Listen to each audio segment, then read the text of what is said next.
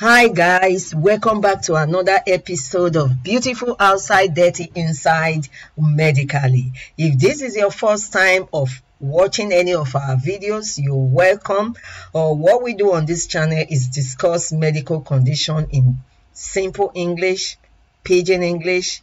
Bini dialect, and Isan dialect. So what you need to do now is quickly hit on the subscribe buttons, and after watching the video, give the video a thumbs up, like and share. You get what I mean? So for today, we're going to be discussing an interesting topic. But before we go into that topic, there is something we'd like to remind our viewers of, and that is our channel policy. Whatever you hear on this channel,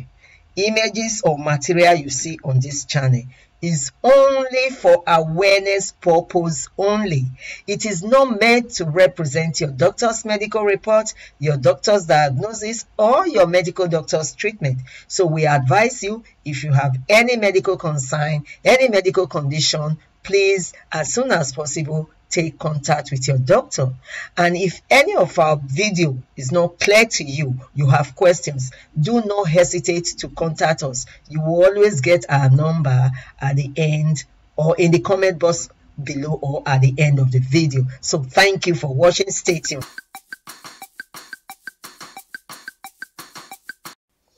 Ivie donogo me wa bebe nege ha keke wariri ayave baba bije wala gete ove murivena ni murivena oi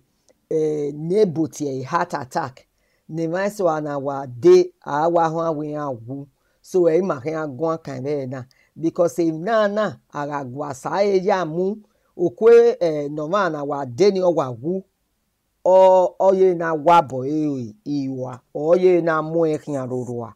sunu dama amagwa sa eja mu odowa logo ana miewe meso awajo owegbe waran oweto wajiku ona wa upa wati ewe emahia ijeke no eni ya mahia junu kan e video na eni atama we ni awe we ga wa hin video na la wo oteme baba ije wala ho wa gewo hia ho nda aragwa sa ejamu okwe o ma dewu osijo na la wo so e mahia gwan kan e video na be edene na o ma giaso boyo ni ma so aho oga gbon hia no we e moni ma bie mari dia kokian e baba ije o monariri bie ya fefe ni ma setting kokian oni aho no ri marion ara iniewe okwemi amedo la we po amagwa sa ejamu ma berere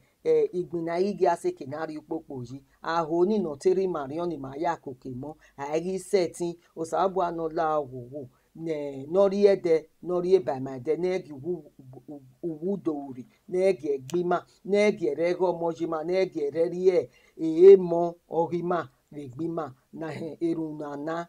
no uberi bie kanania iya gogo panonya wa orijeke ogian mo panya na ya ye mose ahoga gbon hia no so oni memu na we okwo pajo o mariko dore o wa dogu osabu anala wo no mu ekin aroro anima daga gwa sa ejamu no joe ojo fun megbe ari ojo fun megbe adi wa bona go de yala so a video na e no keke na kaka boda me ho no ni agwa kan be na emi awudu which is symptoms of heart attack we no yari egbe ma he and have symptoms na we gbope o wa ye gbagbagba rere yen but we gbiku arere oye mu so iku erere we heart attack o kan asunu but oga ipe anu awa bere that is eta bere awa feel ewe yes or di so na la wo pe awo ku ka bodam yo se ani iku we ni type ban ri ko ye mu wa kaka bodam he video na so that o adam he holding on we o adam he gbe we ni keni akin asunu rere yen so that o go de ya la we yen we ebe ni gbe mejoje ni zegeri we ilele anu ga be he video na ne wo pare dan yo iku ni hua gae ni ave yen unda wo he me wa obo waye opin o we a stitch in time saves 9 we ga gwa sa eja mu emi ni bugiri alo we riri awa uto weto bu wo kan igba oriwo e so agba na egere go mojima ni ma be di ari egbe imo ni ma bie no cow ni aju no kan o ewe no khiyama ewe ni obijoma o na mo bo sun ewe o isun ewe ni odo ahia e mo bo ni ya sikpin abo we hia o ni mati o radiate to the arm o ikeba pa emi no mani feel oye na mi weta wa mu ikun wa o eni no kwa o wa to tayo ewe o ga hia o try no yo bo we e setting and keba pa o do confuse o ma ebe no hia he e ba ni na mi ewe ma so ni ege no ya hia ya ni so iwa de o iwa do ya yo bo pin ewe egbesan na ga sunu wa ge hunwa egie wa e advice no read ije otote video na bo keke wa make sure wa lele ubere ni o be wo ho na ni obere no ga pin ope ani ba ni o ma wa be pin ho na we bet o ho na ye feel lore o bet o ma confusion na do de ba wo ho na we wo riri yen we na la ho wa ga feel sign na wa re di wa ya o nukpo geva o agbame enya de ba ijeke ugage wa gbame hiawe enya ke no bana no pe ana yobo kan na o hiawe and ewe no hiawe wo da oni odo ya hiawe mu ijeke la wuwu action wa take immediately ezigbe ti o ma no wa wi yobo no egiege so that na ri owe owisin igbe ogeha oye na mi wo ma ku ehun eri uhun anakana ofo o tin wa be manyama ni ibanu na wa mi awe ni normal pass out we no pe anakan pass out na o ga sunu wa la wo wa ri ball le immediately nukpoge ne bo oye pain and discomfort egbe hia o ma ri yen me no hia is not composed anymore egbe ye bote bani o mariem no kan so uga wa wa gege egbe be na sunu anu bere go sunu dai baba sunu dai ye ezin egbe zege gwalebe nu akin ono na o ye me do kaka bo da me worion oga ebo ebo no nia awe ti ambulance bet me make na tie be do bet here say na we ni ma hia ko bo kugbe na me ri ma make sure we ni hia fi we re do begbe be na sunu ati ambulance aken mi no sunu ambulance go ma mudiane nda na no ma na to bo fi moto we in the hospital gege wo kana ni ambulance yen ti na ni anu ke no sunu ambulance go mudiane na la wo ga be video na gi aga no we say government imabo ni agwa le be ni akin awe nukpogisen ni here igun akan o ni mati shortness of breath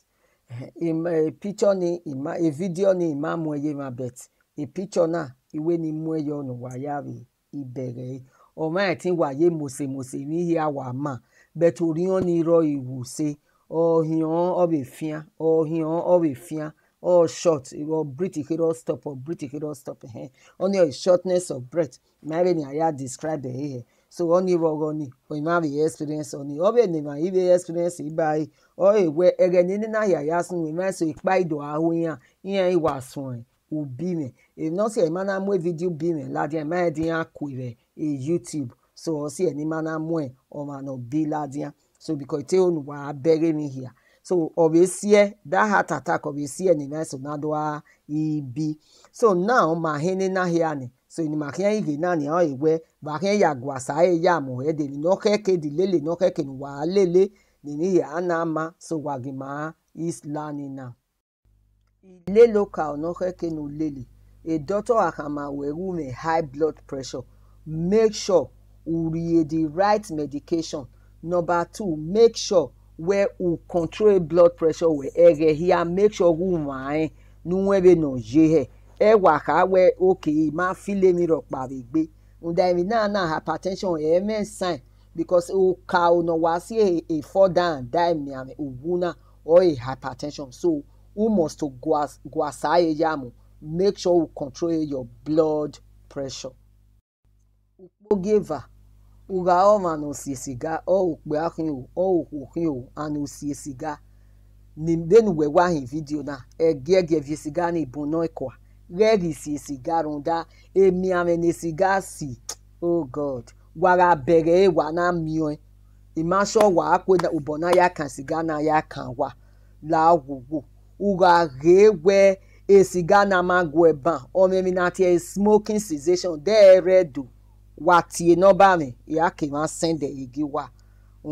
and uga re order fon siga make sure you help energy you are me go de bun evi okwa evi one no me na gwe koke mo ege isi siga no kpogi ha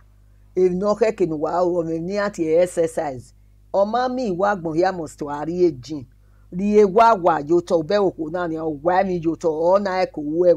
wa etin to bo we wa e we bojo e dojo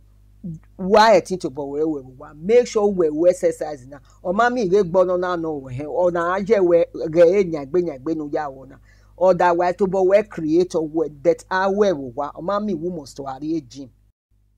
nukpo gene owe ba esi o ma se injection o apon mi wari olode mewa ede gbe ba inu we kebe ni apa selete ba inu we abe ba inu figbon na bungbe ni nu me na bungbe ni si egbewo ami si obowo ware riri egbe ni and especially una ga no me diabetes u need nu we kwe are ba inu we kabo are ba inu we so wala we ba inu wa is number 1 no ile so igbe o uga rere weti we obungbe ave the richly blessed Emmanuel no me blessing no kwani waga ni ma bi me bu ne me blessing wa sheyan so make sure we weti we egbe we then we get no especially again we diabetes iba iye kan ma yo ni wa si obobo wa la wo e ba o figbon ra le ba wo figbon ma sa ye tu e ba si obobo. So ima oni mi wa ere no tan gbere a video na eri hia ita se wa mota no ano wetin no me onda iho ni wa no ye here that ogi arere iga lega wa re mi ami na wa a video na wa gai at least wa worun igbe we gai na wa go orun eva e we asin mi we and osalobo have a blessing way for saving somebody. So that is the more reason why I got video now. On that little information now or making on have a wijo bone or ma. Now, if you can read tabai na kinwe, I mean na here ni water sin come over the symptoms in it. It time while lily no heke wa really no wa have setting it to buwa wese wa. You who ye no heke, the I no heke, see boy both you wa see cigar, stop a wa dark or reduce it. So iwa you know kan kere do onu mo wetin contact me. Emi o be ni kan rita ugare webo na ga obi edo no rebo bo him u dan e video na anu bere ave science na here ro we gbe e logo ware UK utie 111 ambulance igo emodia una are United Kingdom ware America the US utie 911 ambulance in igo emodia beteke na gba na imurire bobo ri ma we ware Nigeria bo akan yikin ahe do anu kan tie now ime yikin ata mo we na my ambulance mi ma be kere ma be save aban onda e ma wa bun ya no kun ebe ni ya create gbin video be to wa da me video na won go sa bo awi yo bonu wo nu we de not on ya supported obi je me e baba obi ra me resin gbe wi yo bonu do ma need yo bonu my ambulance me do no be yetin wi yo bonu we no be we ni me be worry me na nia me wa poru me kian nia be nia na we na bring awareness to people one ambulance we be ya supported do ma be ni run nu sabo abi wijo bonu nu be etin we ni man do lare o da o we ga be down here video na we be work we that we be ga ene e ma be ho now u ga redo una enwe a symptoms na ya ni megun kan sin o experience kwe no kan fi moto or don ye do na sunu da we not tie driver no go no drive ware do specialist hospital bi aka do specialist underline a word in specialist ekenanagele mi ma ni specialize yo ave cardiologist ave sokun doctor ni ro nuro de o ono na ave pharmacy ima wenu dogun medukun what I'm saying now go straight to Edo specialist hospital kenuana mi specialist ni arere ri body le onye number 1 so adewo pe asunuda adewo ko asunuda wa gwalo no siko wa zege ya theater si nora iwe that wa get to buwa fi moto because we are setting so ware oi to so biere kere obie dokpa la dia no ga mo ambulance idojo edo ni ma we ame good ambulance so ri video re na kan say ma oni mi wa re no tan gbe so la wo ga dan me ho ni make sure u ga no ma be ho o sa bo ade ba we obi ki very soon e say esuzo lopa wa be hen ni ya be mo be la dia ya be ye do tai sa bo ade ba wa ya wa mi iwe wa ga video na ni ma be ho ni ma koko ni ma here na make sure re ama okwe beria osi yobe do ni ma re ga dewu okuwu ofoda da ko eni ma si e yobe do ni Jesu ise we se no na ga video na sa ade ba o.